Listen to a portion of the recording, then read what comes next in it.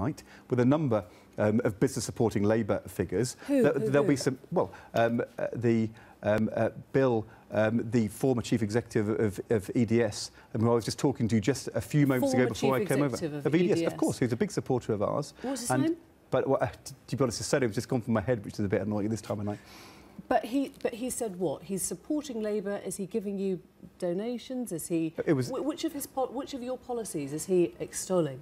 He actually chaired the Small Business Task Force, which made 110 different recommendations